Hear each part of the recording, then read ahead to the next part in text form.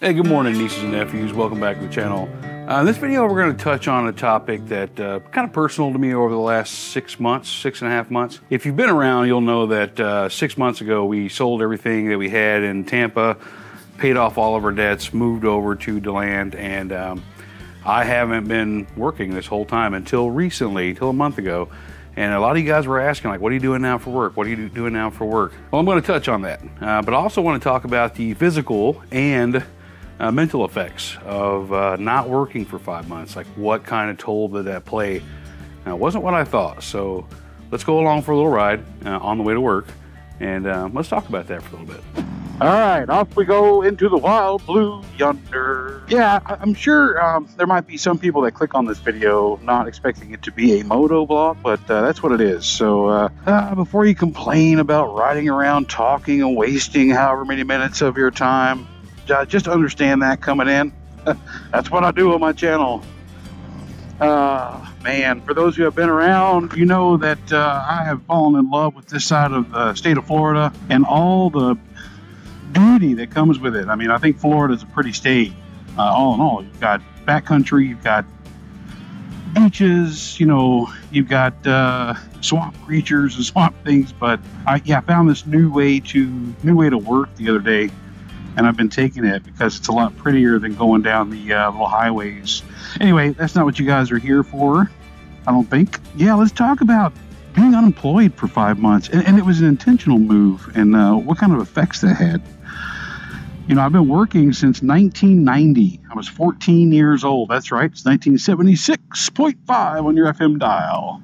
Pretty steady since 1990. Now, there were a couple of periods where I was unemployed unintentionally. Once for COVID, and once back in 2010. My wife and I have a very traditional marriage where, you know, I'll take care of the outside chores, you know, anything that needs fixing that's within my breadth of understanding. You know, that's what I do. You know, I handle the finances for the most part.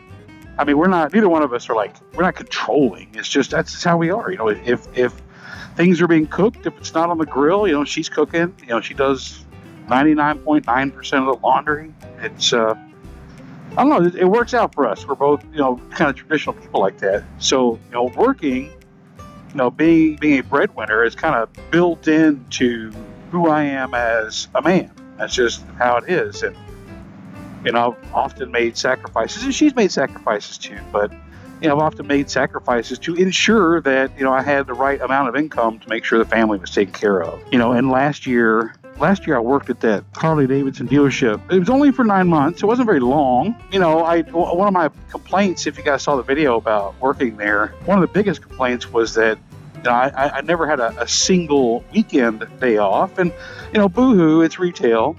I get it. But, you know, when your wife is a Monday through Friday educator and your, you know, kids are Monday through Friday school, the only time that you have to spend with them are weekend days. Well, let me take that back. I had Easter Sunday off.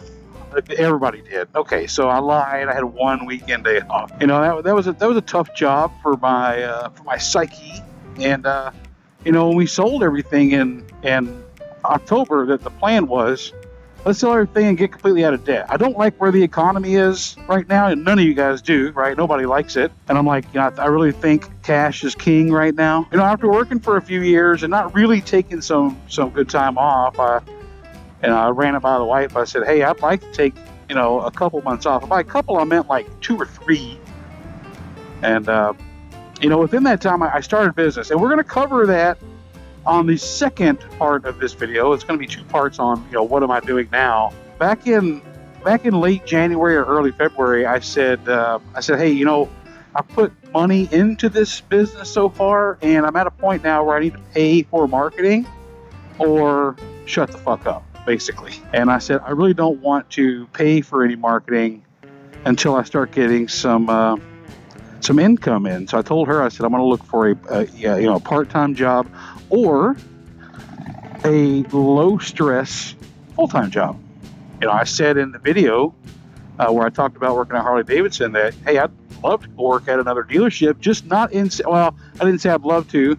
I said, would I work at another dealership I don't know. I'd have to be pretty hard up, but I wouldn't mind doing something like being a driver or, working in parts, something that, didn't require that stress of being in sales, because I don't like it. I've been in sales since 2002, and I'm just kind of over it. Good at it, just over it, And I started applying to a bunch of places. I sent my resume out. If you watch the video where I'm washing my bike and talking about it, I sent my resume actually to every single dealership in the area, not just Harley ones. I don't care. Triumph, Honda, I don't really care. And I said, hey, I want to work around motorcycles. This is what I do, but I don't want to sell them.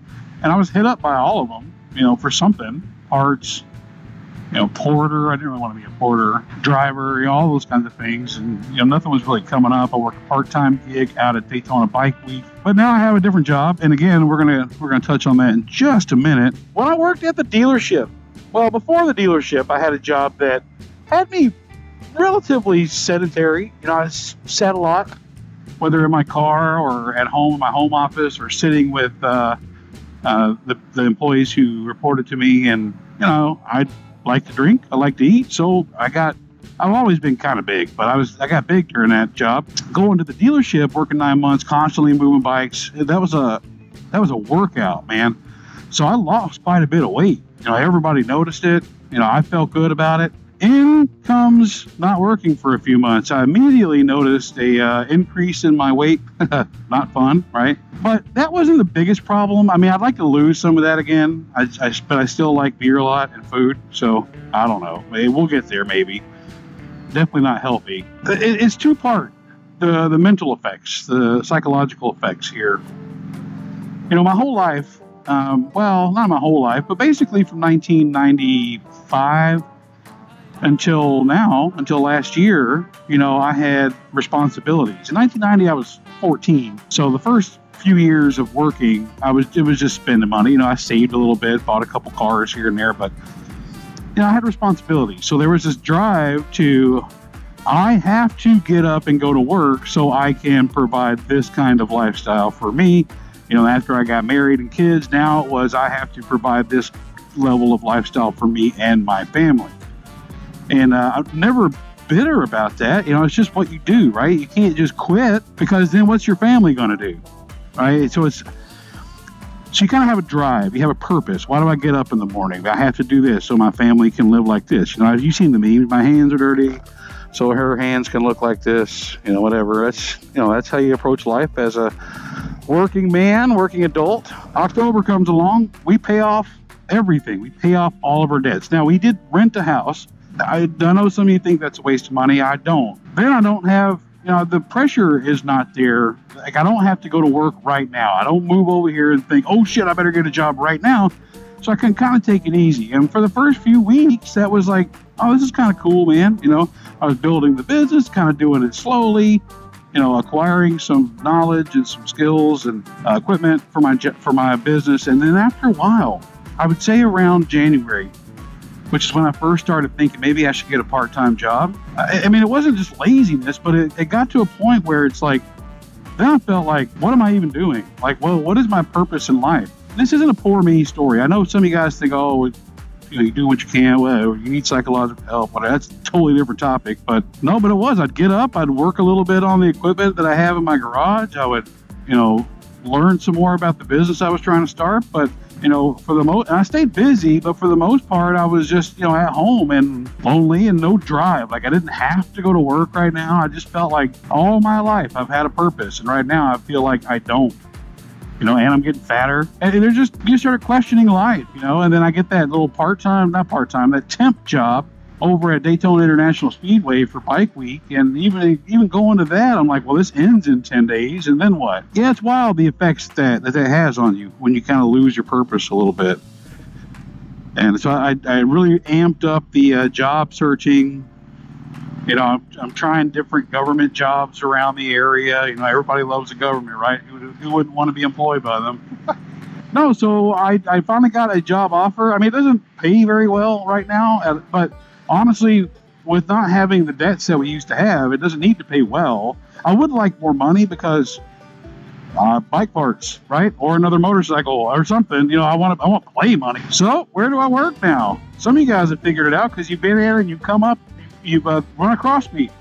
I'm now at Seminole Harley Davidson in Sanford, Florida. It's one of the highest volume Harley Davidson stores in the country, usually number one in the state as well. And I'm working in parts. And my official title, when I clock in, I'm hourly, is parts manager, but they're not paying me like that yet. They kind of got me on a 60-day, hey, learn the role, and then after 60 days we'll reevaluate and move you into this parts manager role. Perfect. Okay, I don't mind doing that. You know, they took a risk on me. I remember in the interview, the guy's like, you have no parts experience. You know, how do we know? And he told me it's hard to, you know, put you right into the management role when everybody else there knows more than you about parts.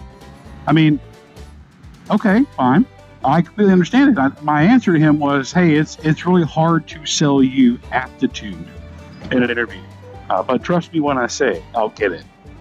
Now, your old uncle might be dumb, but I'm also stupid. But anyway, I pick up shit. You know, I'm not saying I'm the smartest man in the world, obviously. Yeah, I've seen some of you guys come in, a few of you come in and say, hey, Uncle Bogator. That's always cool. It's always so cool when people come in and say hi to me because they watch the channel. But this is the first time I've like officially said anything about it. But yeah, we'll talk more about it a little bit. I'm going to get up the road here to work. I'm going to see what I can get away with filming. I haven't really talked about my YouTube stuff at work. Yeah, anyway, we're going to get on up the road here. This is Highway 17 between DeLand and Sanford. And yeah, we'll see you down there. Good news is we picked a slow day to bring the camera inside of work. Been here a little over a month now. I haven't recorded on the inside, but this is the new Casa de la Bogator. Look at this guy. He's trying to look all hard. This guy, well, he is hard. I know the feeling. I'm hard all the fucking time. I think I got all them damn kids, man. In all seriousness, we have been in this dealership 2 or 3 times on the channel in the past.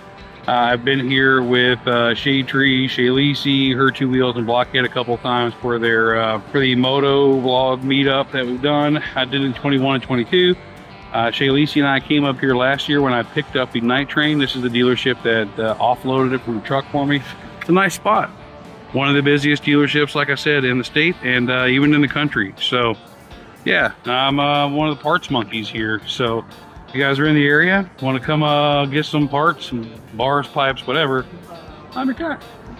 I'll get you taken care of. Anyway, so this is one thing that I'm doing. And when we get back to the house, I'll show you the part 2, the business ownership side of what your old Uncle Bogator is into these days. I've already had people come up and ask me in here, do you like it better than the other place? I'm not going to name the other place. You guys know. Yes, no. You know, I kind of mentioned that on the bike when we rode in. But I think I like the position better.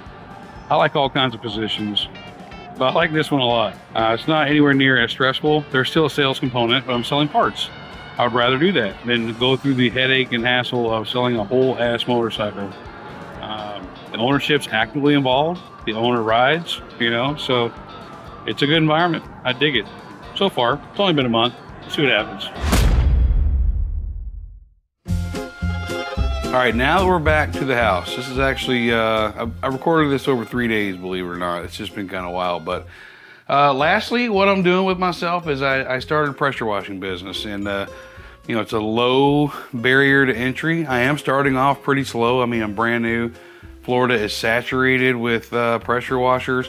Slowly but surely getting my name out there. In fact, I've got a job tomorrow to do. I'm off from work, but I'll show you my rig real quick. Just an old retired Home Depot Anderson trailer that I got while I was still in Tampa.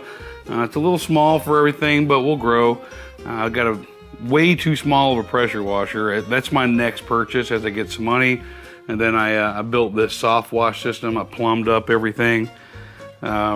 I built that proportioner valve using this pump from Tractor Supply. I made that mounting plate for soft washing. It gets the job done.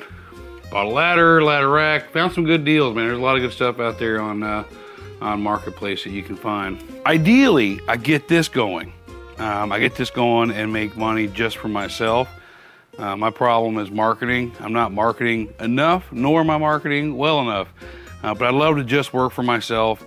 I know that comes with its own set of stresses and headaches. I reported self-income this year on my taxes for the first time, and it was an absolute nightmare to deal with. But you know, from the beginning of this video, I talked about being unemployed for 4 months to now, where I have a full-time job at the dealership, and I'm doing this on my days off when I get jobs.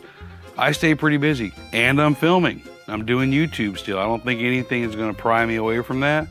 You never know. You never know what's going to happen in the future, right?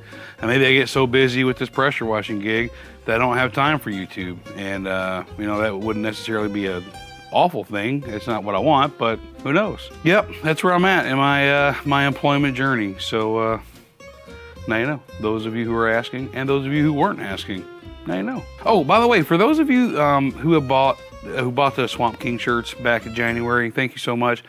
I still have 2 of those shirts in 4X. I know those are pretty big, but those were my highest sellers, so I did get more of those than I got of the other sizes. So if you're 4X, look down below the video. There's still 2 of those 4X shirts. Hopefully we can get those gone. So like I said, thank you for coming along for this video and all videos. And until next time, we'll see you later.